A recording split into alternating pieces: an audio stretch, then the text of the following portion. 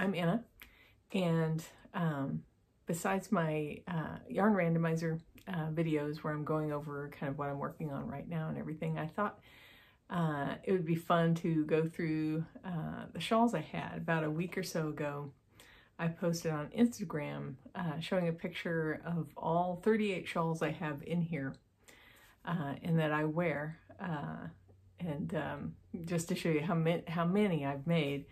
And I thought it might be an interesting idea to do a retrospective on them and to not try to do them all in one shot, because 38 is a lot of shawls, and I've made more than that. Some I've given away.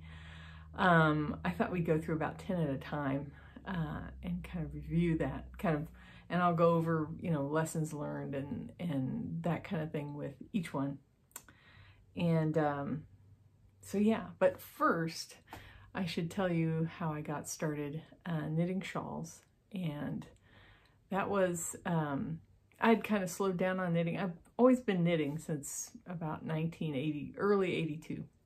But when the kids were, I guess, past grade school through high school time frame, I didn't knit nearly as much. Work was really busy, and, you know, kids had all kinds of stuff going on. But as those kind of things slowed down, I started picking up pretty seriously on knitting again.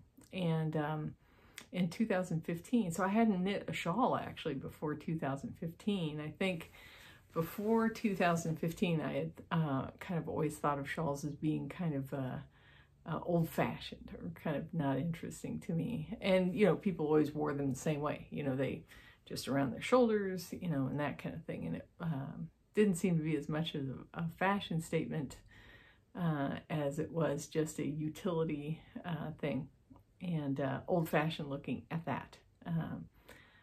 How little did I know? But so what happened is in 2015, I discovered, for one thing, Ravelry. And so I took the time to kind of reboot. I got rid of a ton of old whips, and I got rid of a ton of yarn I didn't want to use, and because I had been carting a lot of yarn around. I still kept a lot of the old yarn, but just got rid of a lot of stuff. I just, you know, I'm not interested, don't want to do this, done with that. Got rid of all that stuff. And I visited a little yarn shop in Mason, Ohio. It might be Main Street. I'll have to take a look, but I'll link it in the notes below. And picked up a couple of balls of yarn there after I saw a couple of little shawlettes on display there. And at the time where I was working, it just seemed like that was one of the new things, was people wearing these little scarves and stuff just around, kind of around their necks and everything, and they're really cute. And I saw those shawlettes in the shop, and I thought that'd be a lot of fun to knit. And so I picked up a couple of balls of yarn on sale and proceeded to go try out knitting something like that for the first time.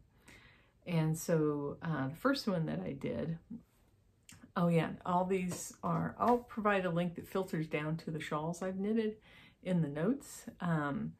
But every one of these is in my project page. As soon as I discovered Ravelry, everything had a project page and all the details and that kind of thing. I just enjoy doing that kind of thing that much. And so the very first little shawlette I knitted was this little Ashton shawlette out of this really nice tonal kind of purple yarn. And it was interesting because I also hadn't really, you know, I hadn't blocked a shawl before, and I'll be honest here, and I probably never blocked anything before 2015, you know, as I think about it. But so yeah, so I made this thing, and it called for being, so it was a big learning experience for me. Knitting, it was not a problem. It's standard stuff. There are some things I would change there, and I'll show those in a minute. But, and it noted in the notes for the shawl to block it out severely. And so I got some blocking mats and some pins, and when I finished it, I did exactly that.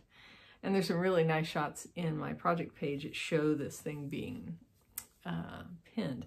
But basically what I would do is I would wear a little shawlette like this, kind of around, wrap it around, you know, just, and a lot of times like just a little bit to the side perhaps, you know, this kind of thing. And so very cute. And this, of course, purple is my favorite color, and so this checked off a lot of boxes, and so I really enjoyed working it.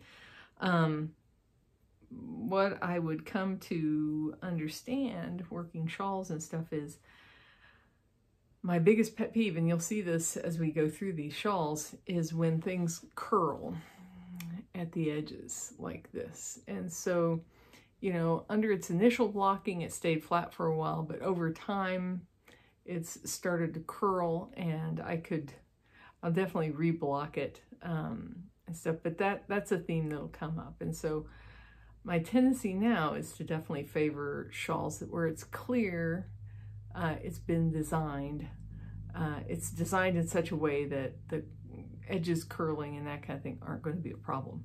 The only other thing on this shawl was there's areas where there are triple decreases, and let's see if we can show that. Let's see. Yeah, right there, if you can see that. And you know, I see that kind of triple decrease now, and I think that, you know, a center double decrease might have been a better choice. And knitting something like this now, depending on what somebody's trying to achieve in the design, I'll be just as likely to substitute in a different type of double decrease to get something that looks more kind of symmetrical and kind of feeds in. You can see how nice, if you think about it, how nice would that have been if the tips of these leaves, instead of coming over from the side, went down as a straight line instead, and everything. But otherwise, it was a really nice little pattern. Really like the lace design, and this was before I started doing spreadsheets. At this point in time, if I do any project like this, I will do a spreadsheet to kind of figure out my yarn usage, and to figure out if I'm trying to maximize use of all yarn, I will actually use a spreadsheet to help me figure that out. Like, can I go another repeat of this leaf pattern here? And I'll take time to figure that out, see if I can squeeze in another one. But yeah, other than the little bit of curling on this, very happy with this one. Now, the next one should be, I think this might be the most knitted pattern on Ravelry at this point. And this one is the Hitchhiker, which everybody will know. And so you'll see and I used a variegated yarn, which did some really fun pooling there. And my biggest worry as I was making this thing was, would I have enough for 42 teeth? And as it turns out, that was not a problem. Now I knit this, I would say, so yeah, so it looks really nice. I like the purple, I like the pooling that's happening, and it is just an enjoyable shawl to make. And you'll see another one here. I've knit more than one and stuff, and really did the yarn a nice service as far as how it looks and everything, and really enjoyed knitting it. I would say the only thing I might change here is I might go, you probably should have, maybe a needle size larger or two would produce a softer fabric, because this definitely has a relatively dense fabric. And again, at this point in time, I was not that familiar with knitting shawls, and I was particularly not familiar with knitting shawls in fingering on larger size needles. And the softness you can get in a garter stitch in that kind of circumstance is really nice, but highly recommend the pattern. It just does really fun things with variegated yarns.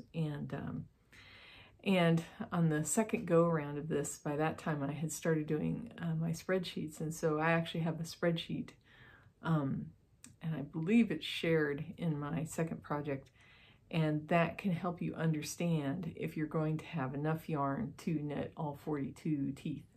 And so it'll help you keep track on that. And so And I'll go ahead and link that below as well.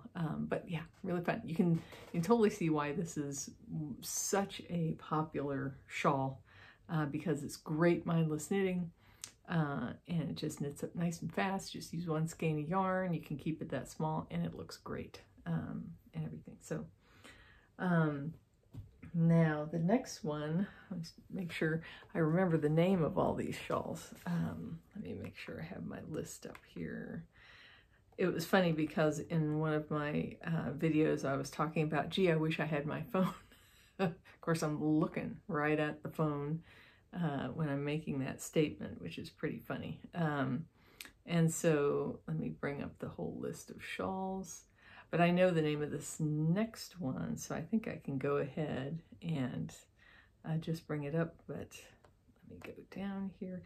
And right now, I'm only going to cover the shawls I have here. I have some shawls that I've given away, but that I might save for a video of its own, perhaps. We'll see. Okay, so the next one, shawl, is... So those two previous ones used balls of yarn that I bought at that little Mason, Ohio yarn shop. Now, the next pattern, I love trying to figure out what to do with little random balls of yarn. So what I had was a little, it's a 50-gram ball of a sport weight yarn. And this was Bally Bray Sport. And the neat thing about Ravelry, and I'll probably record some videos about how to do, you know, like tricks, I don't know about tricks, but, you know, neat ways you can use Ravelry to help you figure out what to do with a little, you know, ball of yarn or something. But I looked around and I found this little shawlette called the Caribou Shawlette. And it's really simple. You can see it's got some knit rows, it's got some you know, pearls there with eyelets on the rows and everything, and that's very nice. And the nice thing is, you see there's really no curling in this thing. And it's got this great, like when you get down to the bottom edge, it's got this great applied knits and pearls, you know, like how many rows of knits and how many rows of pearls edges on there that really finishes off and prevents curling really nicely on this shawl. And stuff. This is an extremely rustic yarn, but gosh, is it beautiful or what? Love the tweed and everything else. And this thing is just, I mean, it's tiny. It was 50 grams of yarn, sport weight, and I got every little bit, pretty much every little bit I could have out of it. And it still looks quite cute. So you can just kind of wrap it around one time and have the ends kind of hanging down, and I would wear this to work and everything, and so I'm not zhuzhing it up that well here, but it's a neat little shawl and it's a neat little detail, and it turned out so nice. And highly recommend the pattern. I think the pattern is a really nice way to use up some small amount of yarn, and if you could make it bigger by using, you know, 100 grams instead of 50, you probably get a really nice result. And the applied edging is a real neat. I don't think I've had any other shawl. Am I telling the truth there? I don't think I've had any other shawl. I didn't have to pick up stitches to do that applied edging. I've got one other shawl that uses that kind of thing. But the live stitches at the end, you kind of, instead of continuing to work down, you work back and forth. And just slowly eat those up over time and create a little horizontal edge. And I've got one other shawl we'll be going through here that has that kind of edge, but it's a neat construction detail. It's really fun. And so yeah, highly recommend that one. The next one, and this was another, I'm pretty sure this was another ball of yarn I got from the little Mason, Ohio shop. I was working down near Cincinnati at the time, and so I would drive past Mason, Ohio and stop there. And so this is one of those things where sometimes I'll do something just because. And so what I did was I looked around for another interesting pattern to use. And so I had this nice variegated yarn, and here's this just dead simple garter stitch pattern, and I believe it's called the Sparkling Wedding Shawl. And it's a simple garter stitch body, and it's knit side to side. And so the appeal for me on this side to side thing is I thought, hey, if I track the usage of my yarn, I can use up every bit of this skein, and when I get to halfway through the ball and I weigh the ball, then I can start decreasing. So the shawl as it's described actually comes to a point down here, but what I did was I knitted it up to a maximum size and then just knitted straight for a while, and then started decreasing again, you know, again making sure I had enough to finish. Well, it turns out I must have miscalculated somewhere because I ran short. I think there's about a 5-inch long piece of yarn left. I had to cast off, excuse me, earlier than I should have had to, but you really can't tell. It's fine. And the pattern also called for a garter stitch edge here, not garter stitch, pardon me. It called for a crocheted edge on this one edge of the garter stitch, which I just chose not to do. I didn't think it needed it. But my favorite thing about this is this has got this really nice garter stitch lace. And so it's got a lace pattern, but it's done in garter. And it's an interesting one because there's this, you cast off and I think you do some cast off and cast on and stuff, but the result is a nice open lace at the edge of this, And so I was very happy with this. And this one, for the needle size I knitted on, produced a really nice and squishy shawl. And I actually wore this shawl with my wedding dress when I got married. Oh, how many years ago? I made this in 2015, and so I got married in 2017, and yeah, it's wore it with this nice blue dress that I had. But yeah, it's just a neat little shawl, and I think part of the other reason I picked it out was because I think maybe one other person made this shawl at the time. Somehow, I can't remember how I settled upon it, found it, but I decided to go ahead and made it. So oddly enough, my implementation of this shawl is one of the featured pattern pictures for the shawl. And I highly recommend it. It's easy, very easy to do, and stuff ends up very nice. And it's a nice little shawl, little shawlette. So this next one is one where it's kind of like, what's it? Wah, wah, you know, kind of like, lessons learned. And, you know, I think if this shawl behaved, I would like it. But so the ones I've shown you so far, I wear those. I will, when the moments come to present themselves. But this one is one I do not. And I really should frog it or do something with it. Hold on, let me come up with the name. I do like it. It's the Zigzag.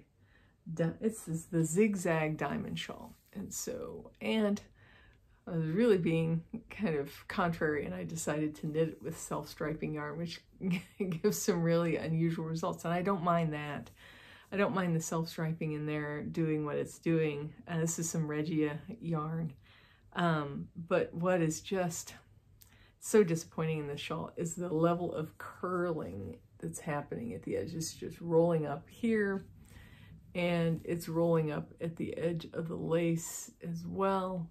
And it's really a nice lace pattern. It's this, let's see if we can get a good shot of that. It's this diamond lace pattern, but both edges of the shawl are just rolling in on themselves. And so I basically do not wear this shawl as a result. And so, you know, it could probably benefit from some more garter along this straight edge of it, and as far as fixing this lace edge of it. And again, this is sideways done shawl, corner to corner, and I do like that. It's appealing, and so again, trying to use as much as possible. But yeah, the fact that it curls so much is kind of like, I don't wear it, and I should frog it, and maybe I will at some point.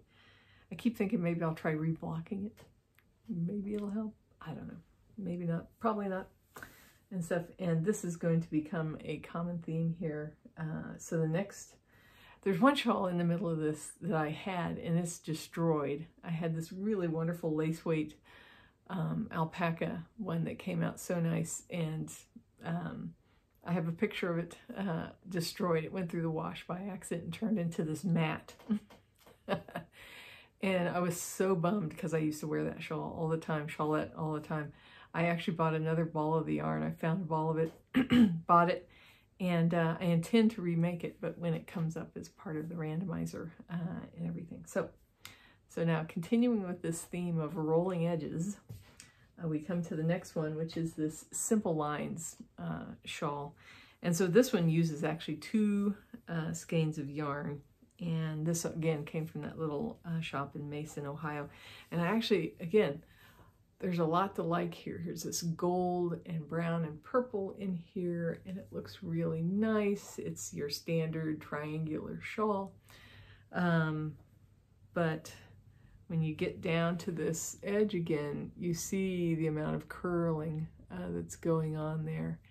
And again, I wore it a few times, but it just kept starting to curl worse and worse, you know, to the point where I didn't weave in the ends on this thing. And it's just was disappointing. I don't know if it's worth trying to reblock.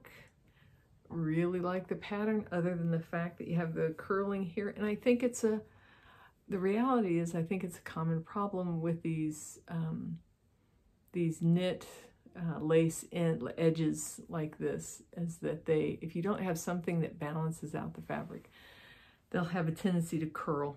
And so yeah, really loved it. But it didn't, it didn't come out, and I should either reblock it or frog it or do something with it. But really, just kind of like, it's always, you look back at these things kind of like, oh, you had some idea about how it would turn out. It's like, oh man. Okay, so the next one is another Hitchhiker, and I got this skein of, this is Lorna's Laces yarn that I got in a grab bag from Jimmy Bean's Wool. I had discovered Jimmy Bean's Wool by this time, and so my favorite thing to do, I pretty much don't do this anymore, but my favorite thing to do at the time was buy grab bags of yarn, and so you'd get some random colors in there. And so this is a really nice, another implementation of the Hitchhiker's shawl, and I think they're always really successful, really nice. Again, depends on if you like flashing and pooling or not, but with a variegated yarn, you always get some interesting behavior in the shawl. It's a snap to knit up, and it always looks very nice. And I have all my notes are in my projects there about how I went about doing these, but you can see that, shoot a little bit, you can see that how it's just a fun little shawl to wear, and I highly recommend the pattern, and recommend using my spreadsheet if you want to make sure you're not going to run out of yarn to get your 42 teeth in on that pattern. So I believe we've gone through 1, 2, 3, 4, 5, 6, 7. We have 3 more to do. So now this next one is definitely one of my favorites, and I would have to look at the pattern again. This is another self-striping yarn that I used in the Close to You shawl, and this is another one I really recommend. So it's a simple garter stitch shawl. You'll notice I put a picot edge on there on the bottom edge, and it's got this, again, another garter kind of lace edge to it here. And I feel like in this self-striping yarn, it turned out really nice, and really highly recommend this pattern.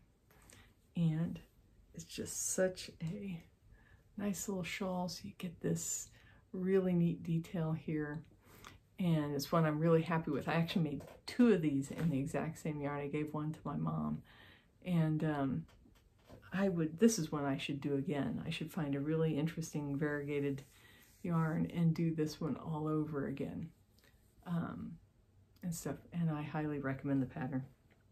No curling happens here. All right, so now we're back to more curling, and let me bring up, let me see what the name of this one is. This one is the Spring Garden Kerchief. So this is meant to be a small shawlette. What happened was I was visiting a Goodwill, and there was this lonely little ball of Knit Picks palette sitting there all by itself on the shelf back in the craft area, and I rescued it. I figured I'd save it and do something with it, and I did, and I knitted this really, really nice lace shawl, and you can already see at that bottom edge how it's curling up. But it turned out, I mean, this lace pattern turned out so nice. And this is one where I used a spreadsheet to really calculate what kind of repeats that I could do and everything. And again, with the curling back at the back, I still don't know if I should just try reblocking it or just reusing it in something else. But again, it's like, it's just a nice little shawlette. And I don't wear it because of the curling and stuff. So finally, I'll end this one with, so when I discovered Jimmy Bean's wool, it would be back in 2016, I think it was. And I saw advertised there a craft event for Christmas. So you would get this kit that would have like 24 boxes for the 1st through the 24th of December. You'd open a box every day. There'd be yarn, there'd be little odds and ends, and there'd be instructions for a pattern. And the idea would be you would knit it leading up to Christmas and potentially having it ready for Christmas, I think. And so this was the, I think they might have done 1 year prior to this. But this was the first year I was participating in it. And let me get this out here. And I think there were might have been two colors available. But I really, I do like the shawl, and I've worn it a lot. And so it's got these different shades, and it was a really nice way to sample a whole bunch of different fingering yarns. And they had a whole bunch of different varieties of fingering yarns in here. And I did it exactly as specified in the pattern. And yeah, I really enjoyed making it. I love these eyelet sections and how they shift the color in the eyelet sections really effectively, and how this edging has the, different color teeth, different color segments in there is a nice detail. And everything. It does suffer from just a bit of curling. It wants to curl under a little bit here at this edge. It's not too bad. You see it also here. Oh, look, an end that I need to stick back in there. But I was pretty happy with it overall. I'd say I wasn't crazy about the curling, but I really enjoyed knitting it. And it really is a pretty shawl. And it was a great way to sample a whole bunch of different yarns, and so I got to know a variety of different fingering weight yarns from doing this project. And again, it ends up, it's a really nice shawl, and I've worn it a lot. I should probably give this one really a chance at a reblock to see if it works and stuff. So I'll provide links for all of these at the bottom, and I'll go over the next 10 sometime soon, and you'll see the evolution. So, you know, basically you can see I started with a lot of shawlettes, and learned my lessons as far as curling behavior at the edges of shawls. And I think in the choices you see that come next, you'll see two things happen. One is I shy away from shawls that will have that issue, and the other thing is that you'll see they get bigger and bigger as well. So I hope this was useful. Again, I'll provide a bunch of links at the bottom. Thanks for watching, and like and subscribe if you like this. And I'll be back with another podcast in a week or so or less. And I'll get these out as I can fit them in. So thank you, and enjoy your knits.